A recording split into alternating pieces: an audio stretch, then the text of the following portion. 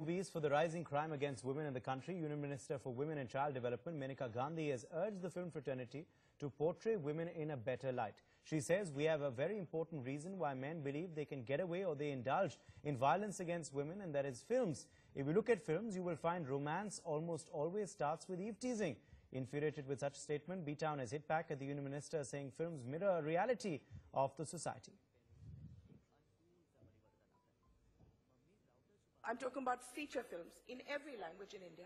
You will find that romance almost always in every film starts with Eve-Teasing. The man and his friends will surround a woman, be mean to her, trip her up, show her down, abuse her, touch her inappropriately, and then slowly she falls in love with him. Always the medium starts with violence. And when we talk about films today, they're exactly the same as films of the 1950s in the same method. It's become a fashion that if you want to be news, suddenly you accuse the film industry, you accuse the entertainment industry, and you suddenly you come in news and people talk about it. So I with due respects to Maneka ji, I would like to request her that please don't undermine the power of the film industry.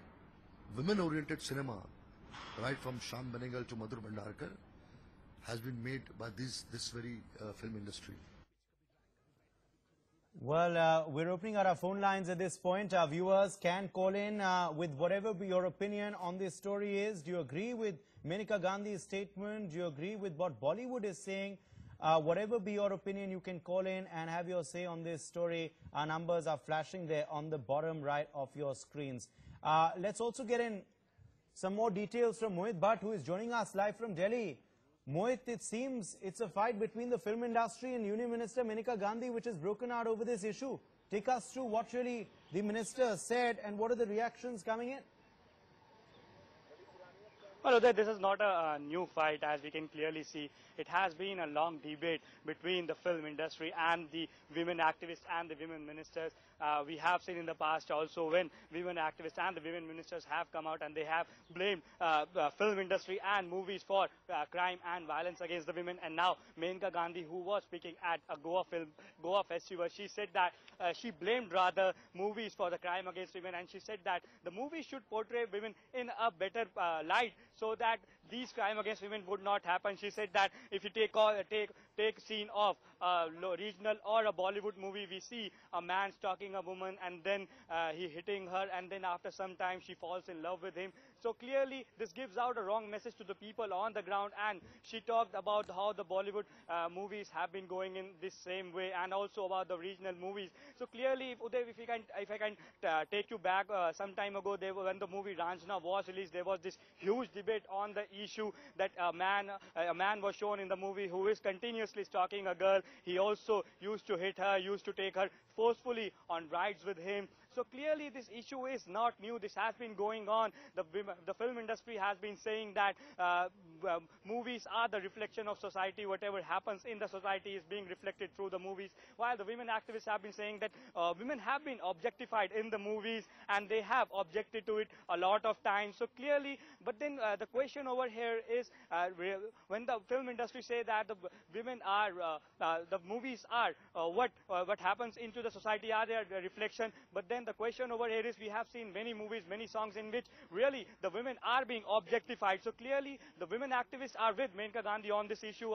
We had a word with a few of the women activists. We had word with former National Commission of Women member Shamina Shafiq. She said that she has said nothing wrong. We have seen women being objectified in the songs and in movies. So clearly this debate will not end up. Yeah. This has been a long-going debate between the film industry and the women activists and the ministers. Stay with us, Mohit. In fact, we're remember opening it out for our viewers to call in. We've got our first viewer calling in from Delhi. SK Chatterjee is joining us at this point. SK Chatterjee, go ahead. What do you feel on this story? I totally agree with the minister. I think the Indian movies, when they start like this, they are vile. They completely distort our values. They teach these roadside Romeos how to Eve-tease women. And our girls are unsafe on the road because of what they see in these movies. Our young children, unfortunately, have not reached that stage of maturity where they can distinguish. They are emboldened by these things. And I totally agree with the minister. Full marks to her.